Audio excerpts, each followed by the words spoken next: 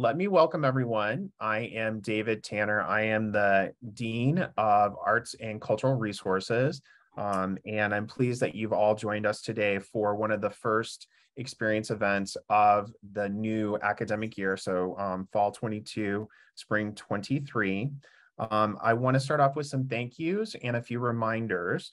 Certainly, my first thank you goes to our esteemed artist that is visiting us today, Leah Frances. Thank you so much for being here.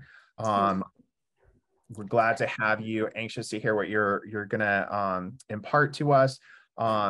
Here at the end of my introductory remarks, I'll give a little brief bio for you, and then I'll turn it over to you because I know you have a great presentation for us.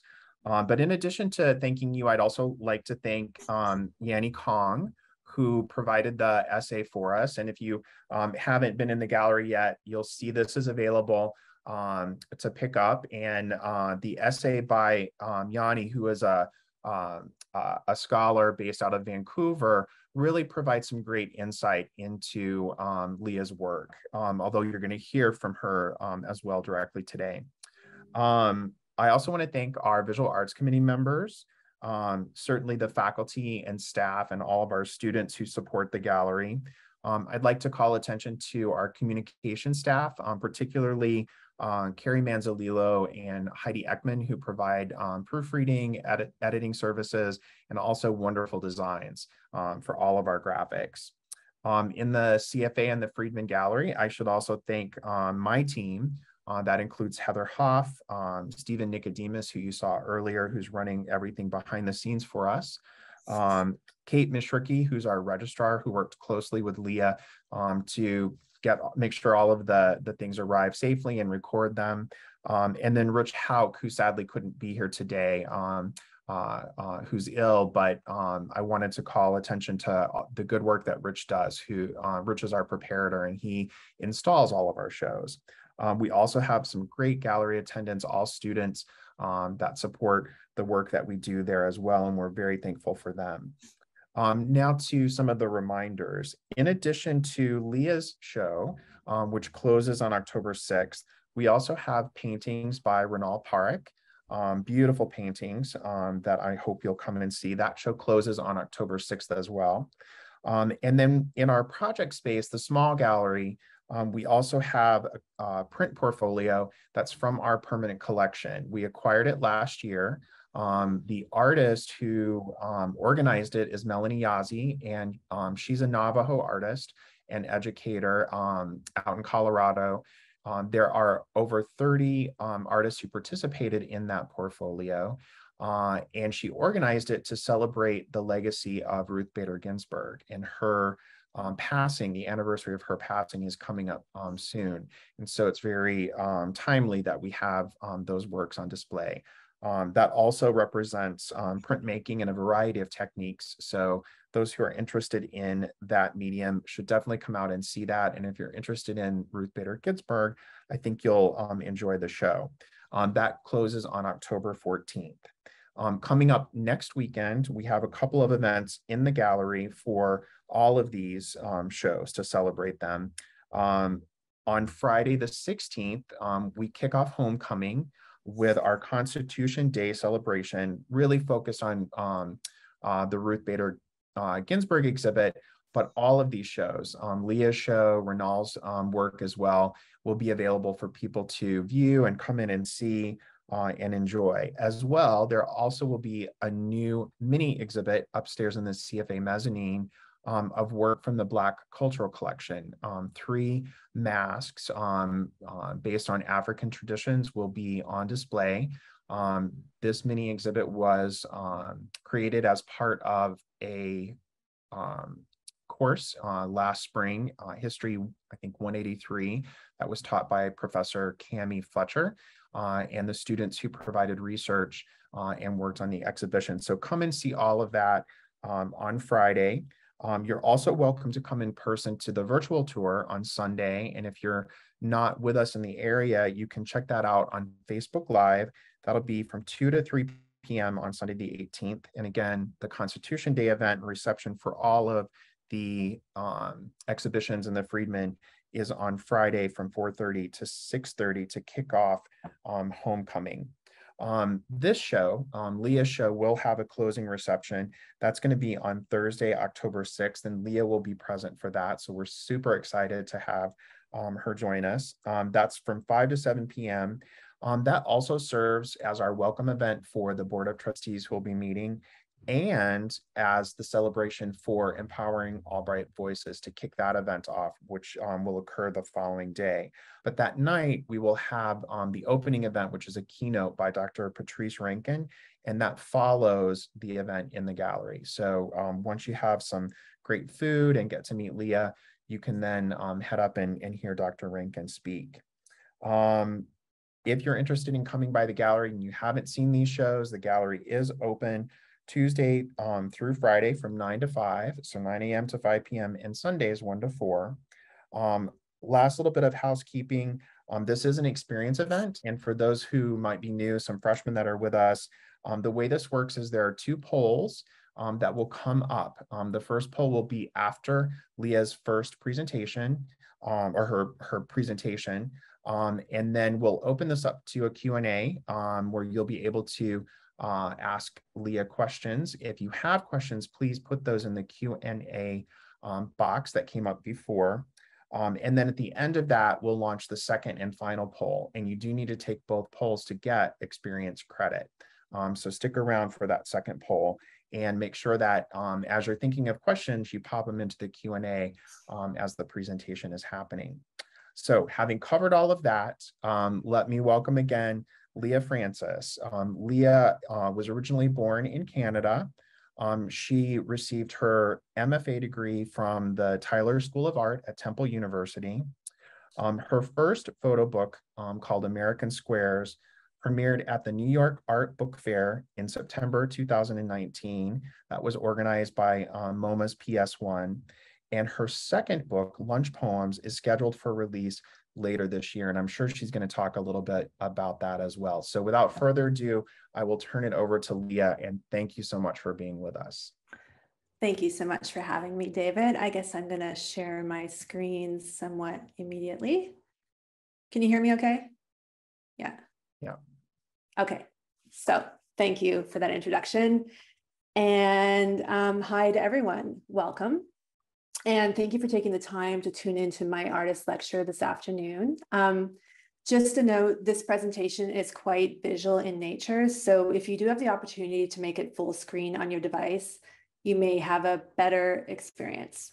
Okay, after that, let's start. I've divided this discussion into 3 parts. In part 1, I'm going to give a little history of myself, of how I got into photography, and show some of my earlier work. And next, we'll discuss some of my photographic influences. And last, but definitely not least, we'll take a closer look at my show that is hanging right now at the Freedman Gallery. So for part 1, in the background, I'll be flipping through a series of mine that was published as a book in October 2019. It encompasses photographs that I made between 2013 and around 2019. And these will be in rotation on the screen as I speak to the motivation behind that earlier work. So I'm going to press play. There we go. So this particular project, titled American Squares, it kind of began in my mind well before I picked up a camera as an adult. In 2005, I moved to Brooklyn, New York from British Columbia, Canada. And around that time, I used to walk in a neighborhood pretty close to my apartment that was quickly changing. I noticed that in a lot of the bars and restaurants springing up around me, the interiors were designed to mimic the look of a particular period in America's past, generally from the 1940s through the 1960s. And I began to wonder about this idea of America that was from an earlier era, one that was not modern, but which I was seeing emerge as a trend. And I started to think about these recreations of that period and how most of us have not actually experienced that time firsthand. Although we may have seen it sort of through the filter of scripted movies or television programs, we may have encountered it on the screen. It was actually interesting to me that the look of the era that I was seeing recreated did match up with a particular vision that I had of this country, and that may be an immigrant's idea of America. It's kind of a sticky snapshot in my mind that I carry around, one with big cars, gleaming diners, neon signs, the open road, a kind of romantic and idealized mythology of America. But I hadn't noticed the same phenomenon in Canada, and I personally didn't have that same picture in my mind about any certain time in Canada. I don't think most Canadians do. So Canada has never been like the richest country in the world or the most powerful country in the world. To my knowledge, it has not declared itself to be the greatest. So it's not really a particular period to which Canadians, at least ones that I know, wish to return. There's sort of no pinnacle to look back on with desire. Anyway, flashing forward now from where we were in 2005, and I'm wandering my neighborhood, musing about nostalgia. We're now in 2013. And after having taken quite a long break from photography since a course I took in high school, I was inspired to start making pictures again. The photographer, Stephen Shore, who we will speak about later, had actually done a photo shoot for a publication where I was working at the Wall Street Journal magazine. And when I downloaded those incoming files, the quality of light in the photographs was really extraordinary. And in part, I credit those images for reactivating my passion for photography. It was actually a fashion spread for Prada. And just like I had noticed years earlier, the fashion itself mimicked the look of the 1950s. So it was at that point that something really clicked for me. And I wondered whether a camera could help me to investigate the questions I still had about the rise in nostalgia I continued to see all around me, where it came from, and what it might mean.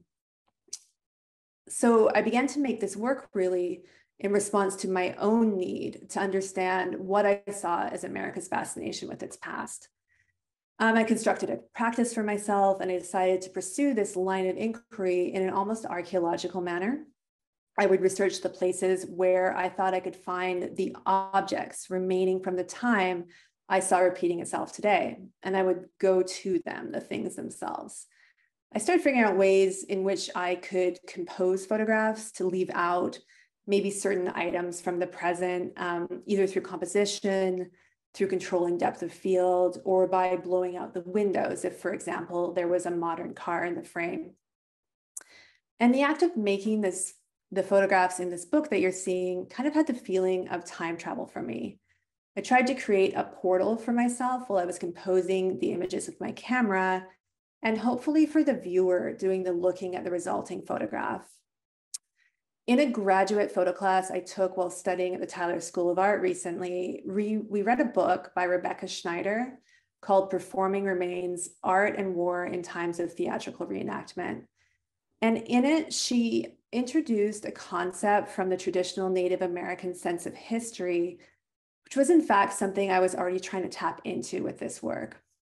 And that is basically what has happened in a place is always happening. So the past is continually taking place in the present. And I've just got one more little slide here to go through. And then summary. So in summary, at this point, really central to my work is my fascination with how we form notions about time and place, where these come from, and how they live in our minds and in the world. So now I'm going to speak about a few of the photographers that have influenced the way that I look through a camera, as well as the resulting photographs that I print. And I really hope that in discussing their work, I will also shed light on my own. I do want to mention that 2 of the 4 photographers I'm going to reference here are really among the most famous and successful photographers of all time. I do look at a lot of work, and I adore so much that's made by a diverse group of current photographers, but these people were among the first photographers that I was exposed to when starting out, and in some ways they made kind of an indelible impression upon me. So first up is this photograph by Dave Giordano. Dave is from Detroit, Michigan, and I know him best for his early work made in Detroit in the 70s. I wanted to talk about this photograph in particular because backtracking a bit, soon after I picked up a camera as an adult, I took a trip to Los Angeles where I made a bunch of photos, and they were kind of interesting, but not that great, actually. And so I decided I should probably take a course. I ended up at the continuing studies at the International Center of Photography in New York. And my teacher there, Palmer Davis, showed some examples that really shaped how I communicate through photography, or at least try to this day. And the first exercise that we did probably influenced me the most. So we were asked to make one photograph that expressed something negative and one that expressed something positive. I twisted that kind of a bit and tried to take photographs of the temperature on 2 different days because I really dislike warm weather. And if you think about it, warmth is not the easiest thing to communicate in a photo. A day might be like really super sunny, but cold. So you're kind of relying upon happening across a subject that tells a story for you, or noticing small cues in a scene that when you make a picture will hopefully communicate the message to your audience. So for example, in this photo by Dave Giordano, at first it really struck me, and for some reason that stuck with me for a long time. But I personally felt like the bar looked really hot and quite stifling. And I'm really looking at the way it's quite bright out, and yet the curtains are drawn. And we all know how sunlight can come streaming through and we need to shut the curtains. So the sole patron here is sitting really close to this box fan as well. He's also sitting by the television set. That might have something to do with it. And he's kind of slumped against the bar. There's a lot of light coming in. We see light dappled on the left-hand side. We see it hitting the stool. We see it across the bar. And he's also wearing a lightweight shirt. So I really love how these subtle details seem to come together to create a scene. And Giordano kind of presents these to us and asks the viewer to do the work of putting those together. This is a picture of mine, and it's actually in the show at the Freedman Gallery right now. I thought it was kind of a good example of a similar working method. I made this photograph during the height of the pandemic. And this restaurant over here, Tony's Lunch, is closed. That's the owner here on this chair. Not only do the subjects look warm to me, but because of their body language, they look kind of defeated.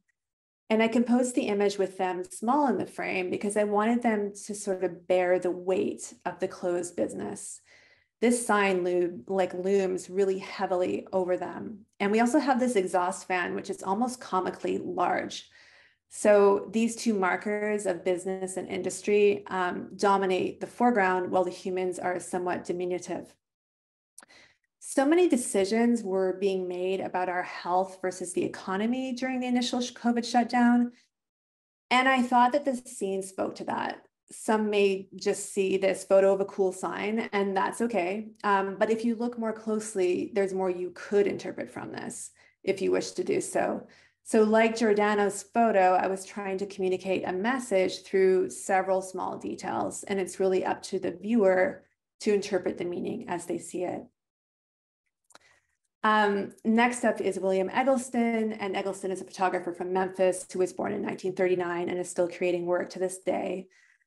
So here we have what could have really been an unexceptional suburban snapshot, but it has one unexpected feature, and that's really the viewpoint adopted by the photographer. So this is taken from a really low angle, and that kind of monumentalizes the child's bike. Eggleston could almost be lying on the ground in the front of the photo as he took this. So you can see this parked car through the tricycle, rendering it in contrast quite small. And the trike is shot, or you could say composed or framed in such a way as to dominate the foreground. So this is a clear example of a photographer using composition to aid or to create meaning. The way it is photographed, we understand, I hope, that a bike could mean everything to a kid. So this Eggleston example and a couple more that I have were really the first time I became aware sort of what limited tools we kind of have as photographers in a way, but how we might take full advantage of them. In my picture here, I chose to compose the photo from a relatively low angle as well. in order to kind of sandwich the subject between the ceiling and these bowling ball racks, I'm actually sitting on a bench down at the front. I don't know if you can see my cursor, but I'll give it a shot.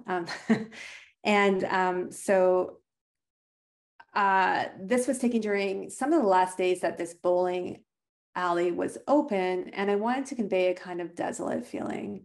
The 89-year-old owner is the one doing the sweeping up, and it's during what should be prime time, but there are no customers but myself and my husband. So I chose to show a really large portion of the ceiling to have it kind of weigh down on him. He's also small in the frame. He looks kind of vulnerable. I found it really quite sad that this alley was closing, and I tried to use composition to hopefully portray that. I really could have framed this in so many different ways and not gotten an emotional photograph. And so, one really has to think about how to compose a picture in the hope that it will communicate your story. Possibly because of Eggleston's influence, it's become quite central to my work to show my point of view within the picture. Here you'll notice that you can tell really exactly where the photographer is sitting. I feel like that's something that helps the viewer to almost enter into the photo. And a lot of people tell me they feel like they are right there with me when they look at my photographs. And that's because you actually kind of are. Like William Eggleston, I use what's called a fixed lens camera. So there's like no big zoom in lens. I'm really right there standing or sitting exactly where you think I am. So he is obviously sitting in the booth behind the woman. So as a viewer, you feel like you're there too. I mean, you can't not. So I think this kind of helps you to share in the experience. In my photograph, I snapped the shutter from inside of my friend's car, intentionally leaving this door frame in the picture. And my hope was that by making my point of view apparent, the observer could really feel like they're sitting alongside me in the car. In framing a composition, I also find that little details help, like the inclusion of the shine on these puddles in the parking lot. These types of things like reflections, steam, light, dark, shadows, all lend an air of familiarity, which I hope allows the audience to be transported or to have a similar experience to what I had when making the picture. So with good reason, there is a BBC documentary called The Colorful Mr. Eggleston. And the British photographer Martin Parr has described him as the supreme colorist of American photography. This image, untitled Memphis, is said to be Eggleston's first successful color negative. And it was taken just as he started experimenting with color photography. When starting out, Eggleston apparently felt hampered by being in Memphis, which he considered to be ugly. But his wife said, why not photograph the ugly stuff? So shortly, he actually became known for his hallmark ability to find emotional resonance in the ordinary. And one way he achieved this was through his use of light and color. And I've read that for Eggleston, there is just as much beauty and interest in the everyday and the ordinary as in a photo of something extraordinary. He calls this his democratic method of seeing, and one of his most famous sayings is, I am at war with the obvious. So here in the teenage boy's profile, his left arm registers the warm afternoon sunlight, and the dramatic lighting kind of pulls him out of the everyday.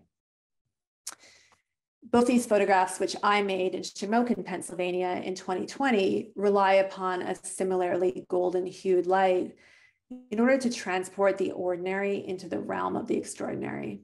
Many people don't realize that this light only occurs for a very short period of time, either just before sundown or just after the sun rises in the morning, and only on the occasional day. So I have spent countless hours driving to locations and waiting for this light only to have it not appear. It's really not uncommon at all. Next up are some photographs by Bruce Wrighton, who remains really a big favorite of mine. His artistic career consists of work made in the mid-1980s with an 8x10 view camera in the vicinity of Binghamton, New York. And this work is from a series called St. George and the Dragon. It represents an investigation into the power of images and icons, both secular and sacred. that Wrighton discovered in local taverns and diners and churches and houses. I'm really so inspired by the way he captures light and color. And I find the light and color in Wrighton's work to be slightly more subtle than in Eggleston's, but yet powerful, resulting in an almost dreamlike effect in the finished image. So in my photograph on the left, Los Angeles, California, 2018, I managed to capture the light on the wall sort of in a similar fashion, I hope. And I'm also looking at this Coca-Cola symbol, which I find to be like a real icon of American culture. And I tend to capture a lot of those in my work.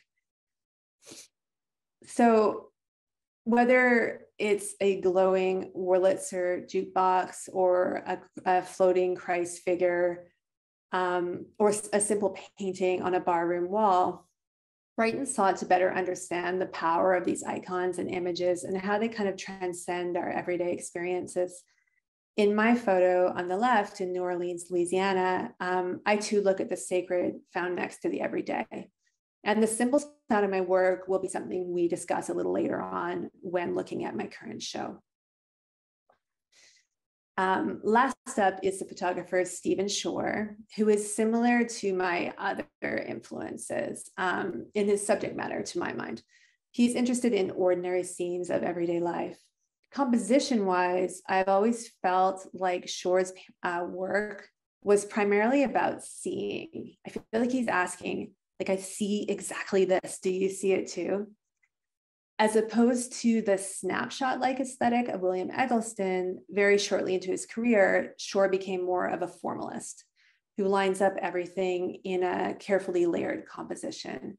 So you might notice that the windows on the left side of the photograph are like perfectly straight lines. On the right, everything is perfectly straight lines. All of these poles are perfectly straight. Generally, one looks for the one best straight line, but in Shore's photos, they are all perfect. So yeah, that's something I aim for and have not achieved. Anyway, so the spaciousness of his images to allow the viewer's eye to wander and maybe to alight on the subject of the photo, if there is one, as the subject may be the entire scene. The viewer feels as if they were maybe there surveying Gull Lake, Saskatchewan for themselves. In my photograph, St. Clair, Pennsylvania, 2020, here on the left, I employ a similar method of coaxing you to walk through the photo. I left this gate in the frame in the front so you could tell exactly where I am. You have my point of view. And I use these lines in the crosswalk to sort of lead your eye deeper into the image. And yet there's a stop sign, and maybe that provides some tension. I do just love this photograph, Washington Street, Struthers, Ohio, by Stephen Shore, perhaps because it looks something like or similar to the area where I live now. And it may appear that the subject of the photo is this smoking stack in the background, but Shore really lets you wander through the scene, taking in the homes, the socioeconomic conditions, the kids' bicycles, and ultimately you come to the fact that families and pollution are coexisting so close together. The viewer is left to come to their own conclusion. In journalism, at least in writing, that's called bearing the lead. And I feel like Shore really does that so well. I laughed a little bit when I found this quite similar photograph in tone and color, at least in my own work, which I took this past summer in Bonavista, Newfoundland. So I'm in a car and it is raining, hopefully adding to the atmosphere. You might be able to see the raindrops on the windscreen. So, well, for many of us, the ocean might be the hero of our pictures. If you live in this town, it is likely receded into your everyday. So it's somewhat buried in the frame to reflect that. Your eye, like in the Shore photo, has to make its way like through the town, down the street, past the houses, to the ocean to finally get to the water. Also in 1992, the federal government of Canada shut down cod fishing in Newfoundland's northeast coast, eliminating the livelihoods of 30,000 people. So I'm also kind of referencing that changed relationship to the sea for the people of Bonavista, Newfoundland. They no longer gain their livelihood from the ocean. And so it's kind of slipped a little bit more into the background. So in summary, I spent quite a bit of time explaining my influences because I kind of wanted to use those details to go a little into my process. My photos are hopefully both of something and about something. And essentially what I try to do is include as many ingredients as possible for the viewer to look more closely at my photographs for meaning if they wish to do so. Now we're going to discuss my show, which is currently up at the Freedman Gallery. And before we start, I want to reiterate what David said. Albright was so nice to produce a brochure for the show and to have writer and cultural critic Yanni Kong reflect on my work in the essay. The brochures are available at the gallery. They contain the full essay that she wrote, which I really adore. So I hope you get a chance to read it. So on March 11th, 2021, President Biden announced the goal of getting the nation closer to normal by July 4th. I made these photographs during the Trump presidency and the post-Trump era, with one coast underwater and the other battling unprecedented forest fires, the climate crisis destabilizing life as we know it. With anti-abortion vigilantes empowered by law in Texas, George Floyd murdered on a Minneapolis street corner, and the storming of the Capitol by groups including far-right militants and white supremacists. As of September 8th, 2022, 1,044,912 Americans have died of COVID-19. And much is missing from this list, yet America is back. This exhibit highlights third spaces, components of an area's social infrastructure, like communal spaces outside of home and work, such as taverns, church picnics, diners, restaurants, and movie theaters, sites where we might gather if we could agree. Many of these venues have become devastated by the coronavirus pandemic or by extreme weather events, both of which have become politicized.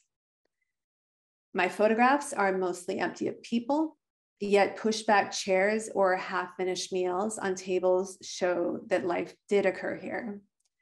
Pictured are scenes where things might still happen, once happened, or never happened. Yet, let us not be buried in collective amnesia. Things were never normal. The locations I chose are particular, left behind by declining economies. They also reference an idealized American mythology, persistent in popular culture, from Edward Hopper's Nighthawks to Gary Marshall's Happy Days and Tony's Last Meal on The Sopranos. We've all absorbed, for instance, the diner as a recurring motif.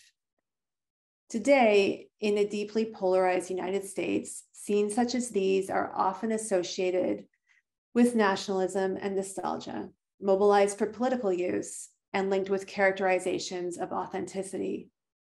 In his book, Landscape as Weapon, Cultures of Exhaustion and Refusal, John Beck wrote, quote, "What is disturbing about the tendency on the right to insist upon a falsified version of the national past as a lost utopia is that this version of history is currently serving less as a comfort and more as a model for the future," end quote.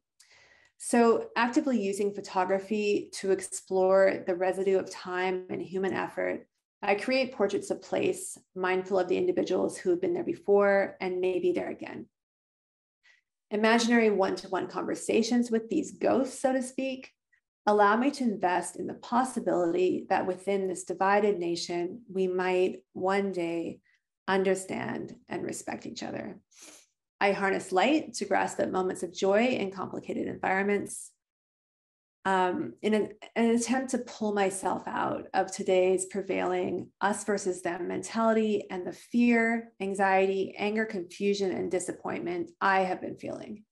If half the country is engaged in backward looking, what are they seeing? So with these images, my attempts to go to and document the things themselves, I hope to create an opening for deep looking and the exploration of multiple layers of meaning, an encounter with complex histories rather than one-dimensional familiar tropes. And these are some of the sources that I used and read in sort of thinking about this show and in writing that statement. And I'm just showing them because it is the proper thing to do. So there you go. And now I'm going to examine more deeply a few of the photographs in the show that you just saw flash before your eyes. I once read, and I wish I could remember where, there are two types of photographers, sculptors and collectors. The sculptor's type maybe starts from scratch and builds or sets something up and then takes a picture of it, maybe in a studio. And the collector type wanders and finds things. I am definitely the collector type. Sometimes I would think I bring pictures home, so to speak, that I've sensed might be meaningful, and then I find the meaning later. And other times I go out collecting, looking for a particular image to help tell a story. So this photograph is definitely a case of my going out to collect an image intentionally. Here we have the Trolley Car Diner in Philadelphia, and I made this picture the day before they closed their doors for good. What I was already beginning to look for in 2019 and what was shaping my process were communal spaces such as diners, which I view as quintessentially American, but ones which were empty. In this photograph, humans are palpably absent, yet traces of humanity are found in the remnants on the table. One might look at this and wonder what happened here.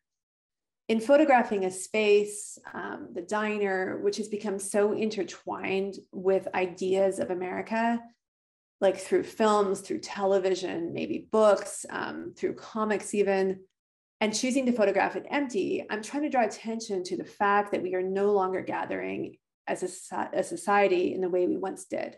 America is a polarized nation, a divided country. And I made this picture highlighting the emptiness at this table as a metaphor for the current and ongoing division among American people. This photograph was taken through the window of Wolf's Diner in Dillsburg, Pennsylvania. I pulled up and they were closed and there was no sign on the door. My inspiration for this photo came from conversations I had been having with two editors from the Carnegie Museum of Art. They had asked me to make or to gather photographs of mine in response to a video piece by the artist Doug Aitken called Migration Empire. And in his video, he features wild North American migratory animals that have been relocated from their natural habitats to vacant motel rooms. So picture a mountain lion as a guest at a roadside motel. The animals engage with the man-made environments according to their feral instincts. And the mountain lion, let's say, is playing on the bed, and in the process, he unintentionally destroys it. So basically, my take on that is that Aitken's work is a comment on humans pressing up against the natural world and on the extinction or near extinction of so many species. I was thinking about that, and I wanted to take it a step further. As our businesses emptied and closed during the beginning of the COVID-19 pandemic, to me, the world began to look almost post-apocalyptic. So instead of humans pressing up against the natural world of animals, it was like we ourselves were absent from the world. And I was thinking in this instance, particularly about extreme weather events, forest fires, flooding, the warming climate. Would the world become uninhabitable, and when? And how would that look? So there is and was so much going on at this point, and much of the way I was seeing the world was amplified through anxiety, something that I'm sure many of you feel. As Yanni Kong wrote in the essay that I mentioned earlier, quote, "The works in the show were made in a moment that for some signaled political devastation. The presidency of Donald Trump, extreme climate crises, a global pandemic, a raging race war, a political insurrection," end quote. So in this picture, I'm pressing my lens up against a window actually, and we see the man-made object, the jukebox, but it's not being played. And we also notice the plant life. To me, through a trick of reflection, it's almost looks as if it's grown over, as though the plants are overtaking a vacant human world. In making work for this show, while many of the images are close up and detail oriented, I also tried to include some that pulled back and gave a sense of place to where I was. This picture was actually not taken in Pennsylvania, but nearby across the border in the Rust Belt of New York State. It is, however, fairly representative of the towns where I photograph most. I think it's important that while I may pick and choose what I want to show you, from time to time, I reveal the broader surroundings. I did include a diner in this composition over on the left, but not from a typical angle. You're still able to see all these boarded up windows and the lack of traffic at the intersection. And as of this past summer, unfortunately, the diner is closed and the signage is gone. And another influence when thinking about this work was a book that I referenced earlier, Landscape as Weapon by John Beck. In it, he writes an interesting phrase, quote, "How the past is remembered, by whom, and for what purpose," end quote. So here we have that same location in 1987. And this photograph is taken by Bruce Wrighton, who we discussed earlier. You can see that if this was your memory of that place, or if you saw it in a book now, and this is all you saw, you might have a very different impression than the reality of conditions in this town today. All right. I included this photo from Pottstown, Pennsylvania, as a really relatively straightforward documentation of the pandemic. These booths are chained off for social distancing, and the jukeboxes were turned off, but the owner turned them on for me. And I also found this centipede on the vintage arcade game that kind of reminded me of a virus. But when I researched the game Centipede from 1981, I discovered that it actually had been co-designed and programmed by a woman, Donna Bailey, which was really rare at that time. And Bailey was one of only a few female game programmers in the industry and the only female employed in Atari's game department. It was one of the first video games with a significant female player base. So when I'm thinking about what photos to include in a book or a show, there are often little facts like that that interest me. I mean, I'm a female photographer and will influence my decision, but not many people know these things. But I think it's kind of fun that maybe a few people looking at the photo might know that. I made this photo in a restaurant called Nancy's Revival in Wilkinsburg, Pennsylvania. Symbol-wise, there is a lot going on here, in my opinion. Right away, I noticed the juxtaposition of this phone booth, which is denuded of a phone, signifying to me a lack of connection, with the frame on the wall over here on the right, full of patrons from an earlier time. It's quite a stark contrast. And the dots of their faces in these photographs, to me, kind of mirrored these shapes of the holes left behind by the removed wires. Then I saw this dead plant and I got to thinking about our environmental crises. There are colonial symbols all over this wallpaper, which you probably can't see here, but in the gallery, if you see the work, you can definitely see it. There are apples and apple pie on the curtains, and even the umbrella holder has a picture of a crowded pub. So there's so many symbols going on. And yet the booth itself is empty. Even the sriracha bottle on the table might point to globalization, but it also reminds us of the terrible rise of anti-Asian hate crimes in recent years. So overall, this image to me speaks to the issue that we are no longer communicating with each other in a healthy manner. And were we ever? Much is broken. Can it be fixed? This photo from Danielsville, Pennsylvania, captures a really personal and meaningful moment in time for me. And I really hope it's obvious, but each time I'm out there with the camera and you see the resulting photo, I'm also having my own individual experience as I'm making the work. So this was during the first summer of the pandemic, when many non-life sustaining businesses were closed and a stay-at-home order was in effect. But after a while, my husband and I figured out that we could leave the house to drive in our own car probably and enjoy a walk if we maintained social distancing. It took us a really long time to figure that out. And on this evening, though, the light was particularly moving. And I remember that behind where I took the photograph, the field was full of purple flowers. Of course, counter to that kind of moment of enchantment that we were experiencing is the melancholy sight of the painted over date on the church picnic sign, which had been canceled. I'm including this photo of Tannersville, Pennsylvania, to return again to speaking more about my process in making this work. America is undoubtedly divided. And as I've said, in order to highlight this fissure, in many of my photographs, I focus on communal settings, such as this ice cream stand. As I said earlier, sites where we might gather if we could agree. So in general, there's a conspicuous absence of people from my pictures. And the photos where there are people in the same frame, they're generally not making eye contact with each other. So not only have we been kept apart by the pandemic and driven to despair by pandemic economies, but we are divided, to restate the obvious, by politics. And I want to show this separateness in my photographs. So in the shadows of this image, I hope you can see there is a woman alone. There's something ominous about this to me, and the telephone pole, which is over top of her, appears dangerously close to falling over.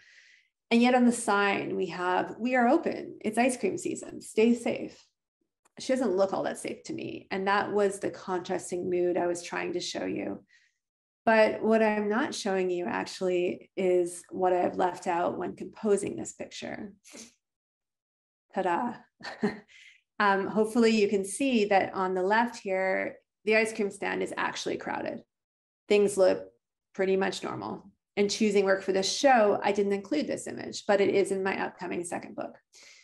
I actually find the photo on the left to be unnerving as well. It was taken during the summer, the first summer of the pandemic, when a mask mandate was in effect, but you can see that no one is wearing a mask. It's subtle, and you have to look at the date on the photo maybe to realize why the image might be capturing a political divide in this nation, that the pandemic quickly became politicized. So to my mind, these two images, both are anxiety-provoking.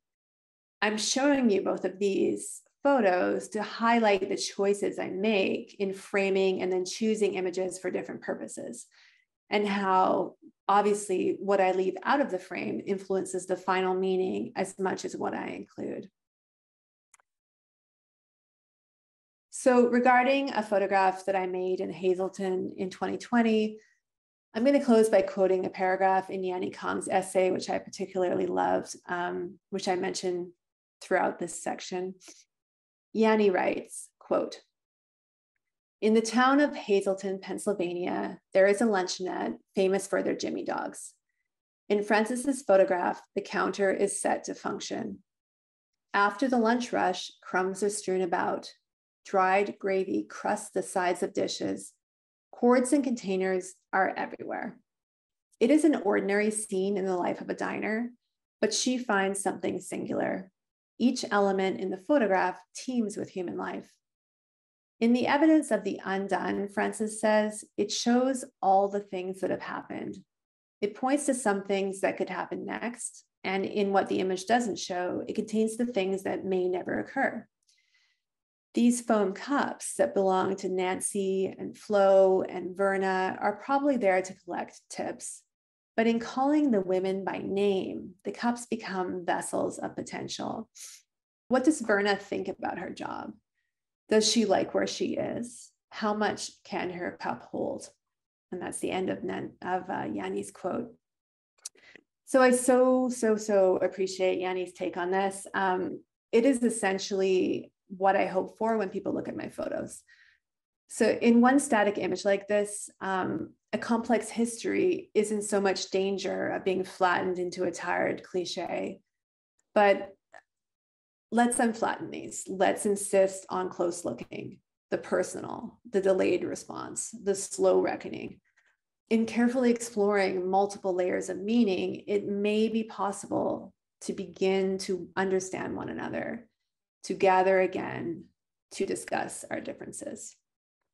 So that's the end of my lecture. I am just going to show this because I mentioned it a few times. My new book is coming out at the end of September, early October. And if you're interested, you can sign up on the publisher's website, which is aliensinresidence.co, to be notified of the exact date, because it is currently bobbing around in the New York Harbor in line at customs, and we don't know what's going to happen. The show contains 30 images up at Freedman Gallery, and this book contains 35 more. So there's a total of 65 plates. And I just want to thank you all so much for your time and your attention and your patience this afternoon. I really appreciate it. So I'm going to stop sharing my screen and throw it over to David. Hi. Amazing. Thank you. Oh, wow. And so thorough. I had a list of questions and you answered almost every one of them. So thank you. Oh, you are welcome. Yeah. I was very nervous. I understand maybe some of you all understand that feeling of public speaking and nervousness. So I did prepare. I tried. Yeah, you did a great job. No one would ever have guessed that you were nervous. So thank you. Thank you. So we've got some comments here and a question, and I do have one other question as well. Sure. So we're starting to get a few other things here about how amazing it was. Andre Bryant also says, I love how liminal spaces are sort of captured with all of these photos. Yeah, we've got some comments about the connection with American politics and the relation to nostalgia, and that came through definitely in what you were telling us, but also in the works themselves. I think if people were just glancing at these, you know, they might at first say, oh, I love that, and that's the whole point of it. But that title really, I think, hones in on it. Things were never normal. Certainly not for all of us. And I think that's the point that's resonating here. Yeah. So there's a couple of questions that we can jump in, and then we'll launch our second poll after we get to some of these. I think I'd like to start with, in the Q&A, there's a question from Manira Tucker. She says, how would you define a perfect photo? Oh, geez. I don't think there's objectively any perfect photo. I think that for me, it would have to be very subjective. I think the artist would have to have achieved everything they hope to with the photograph.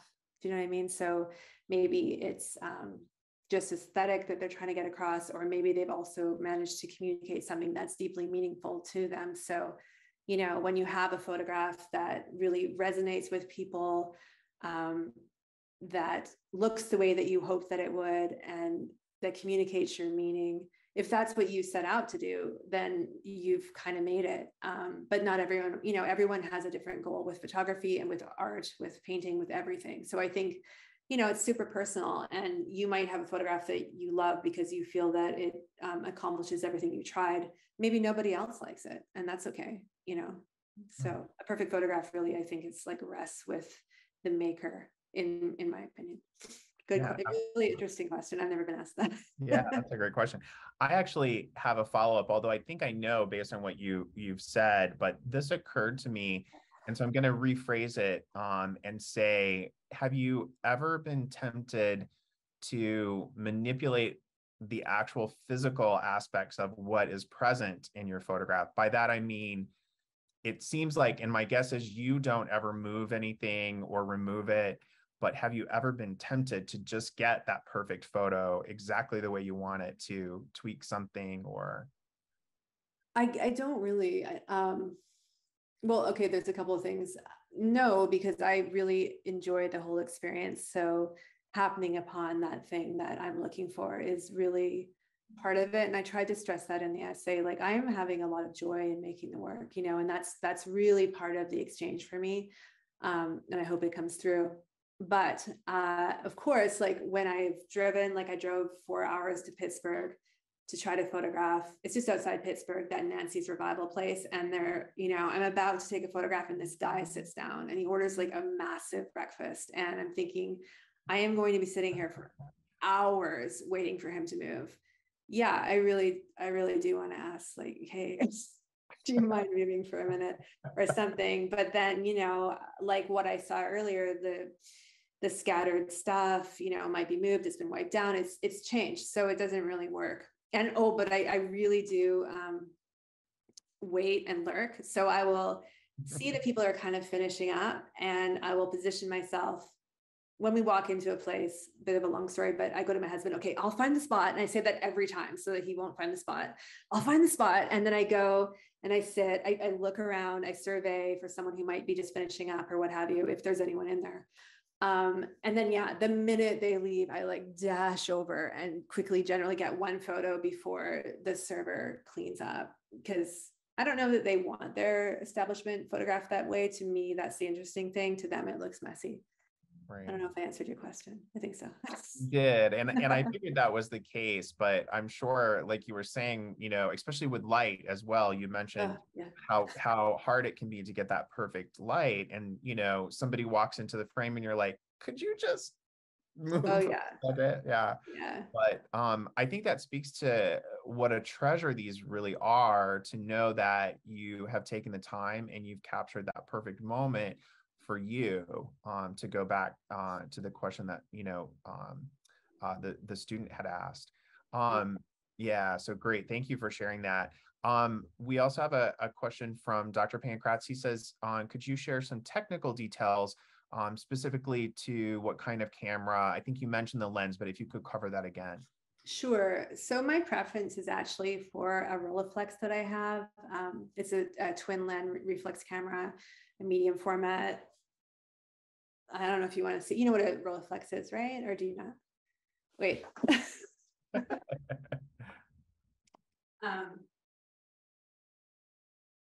So my preference is for this camera, which you may have seen. And it is a fixed lens, so there's nothing zooming in and out about it. You look down into here and you can pose, and you can make like, I am a fan of really straight lines, and I always try to compose in camera. I don't crop afterwards, and you can do that here. The light is super glowing. It's wonderful. But in grad school, my advisor really recommended that I start shooting more digital work, because he saw that I was a formalist and he didn't think I was making enough mistakes. Mistakes lead to creativity, they lead to new ideas. And I really tend to walk up and make like one photo. And he wanted me to make like 30 photos and to mess up. So I did buy a medium format digital camera. It's the Fuji GFX 50R. Fuji has long since surpassed that camera, but for me, it works really great. It is a fixed lens, and I think it's a 50mm lens. So again, there's no zooming in. You got to zoom with your feet. You have to walk around the subject from every angle to see what you're doing. And you can't really fake it from across the street, for instance. So you got to get right up in it. And that camera is great and really so much cheaper. So it's kind of hard to abandon now, because I can, you know, you got the file, you don't have to scan the film, you don't have, and all that stuff. And it prints very large. I could have printed those pictures in the show probably twice as big. So I do really love it. Yeah. So Dr. Pankratz is our kind of resident photographer. Even though he's a history professor, he takes a lot of the photographs that get used for our website and the CFA brochure that you have as well. So it's not surprising that he would ask that pointed question. Yeah, he's a great photographer as well. Cool, thank you. And oh yay, Renal is here as well. So the other artist that's in the other part of the gallery. So thank you for joining us. Yes, thanks so much. Yeah. I did have a question though, looking at the camera that you presented and thinking about, as you were saying, the composition. So those are square photographs when they come out. They are perfectly square. Interesting. They are square. They're 6 by 6 centimeters, I think is the size of the film, 120 film. And that's the reason, and so many people ask me that I compose digital photographs as square as well, because I want to have a continuity in my work. And I will only shoot with the digital camera, and not every camera will do this, where I can choose to see the square as I'm composing. So a lot of cameras, they'll just shoot in that 2:3 aspect ratio, and I won't use that because I can't tell like what's in the finished product. And I initially gravitated towards the Fuji because you can choose that 1:1 square aspect ratio. And I'm composing again, like exactly in the camera as much as possible. There's a few mishaps, what I'm going to print. So that's why I chose that Fuji. Amazing. Yeah. how did you become so articulate describing and explaining photographs?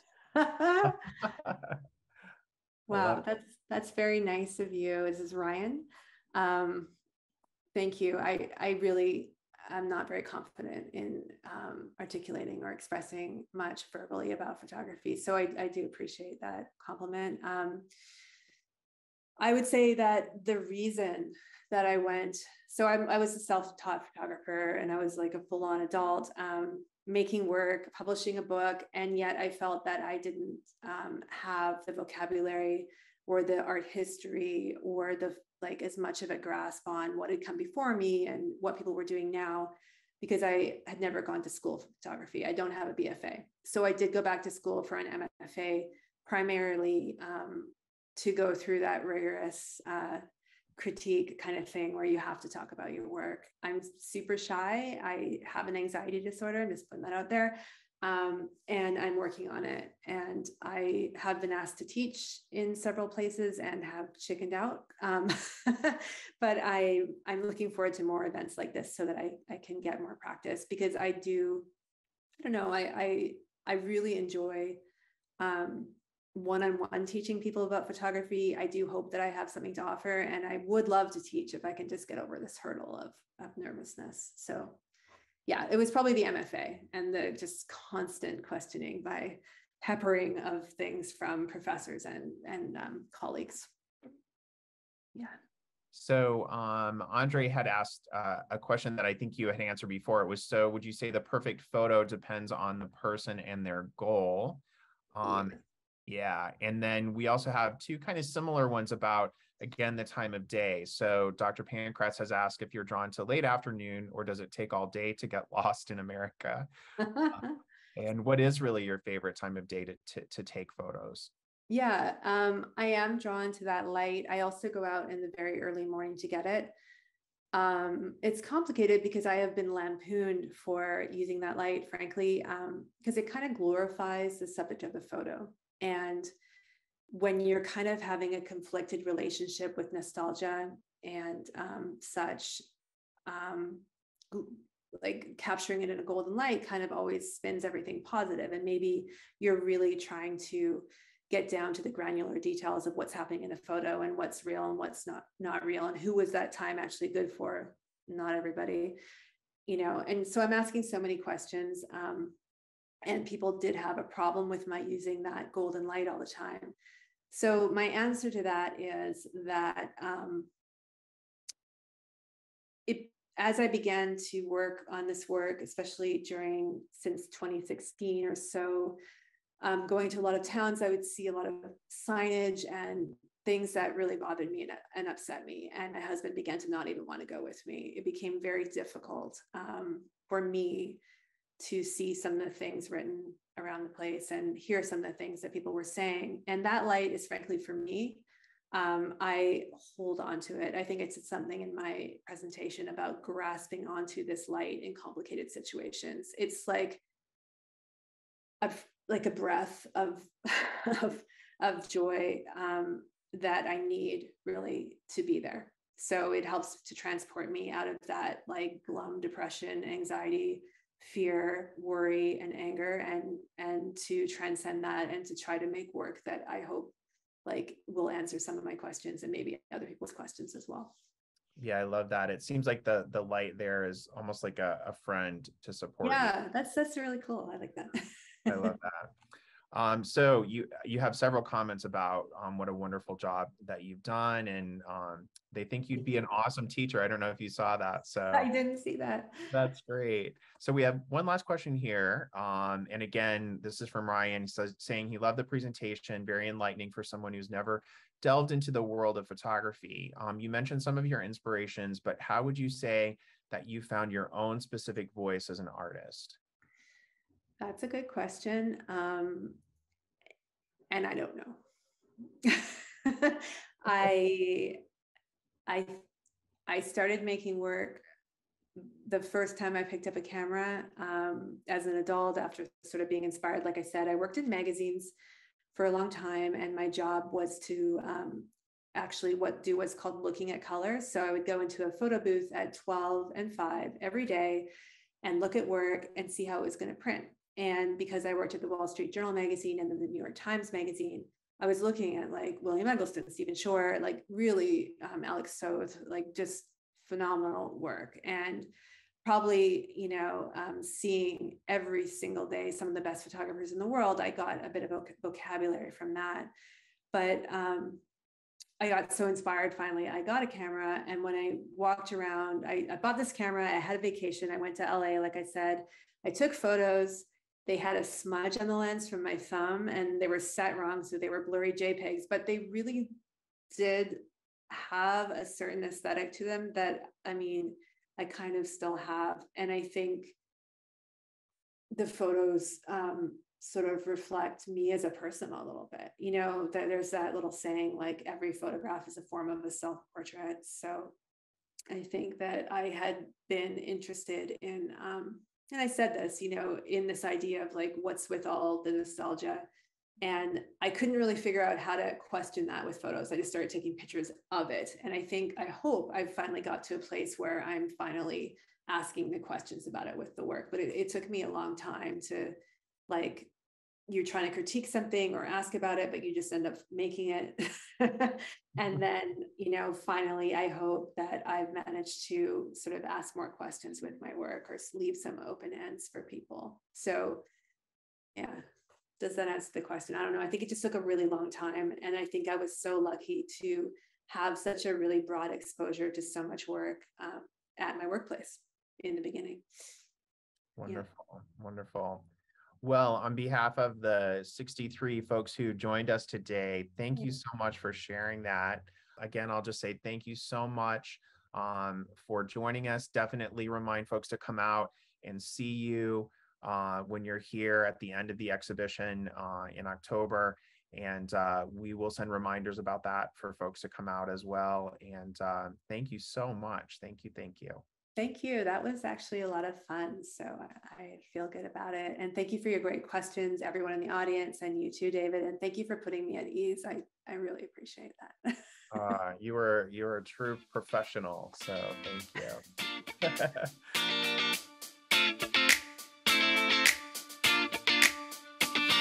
you.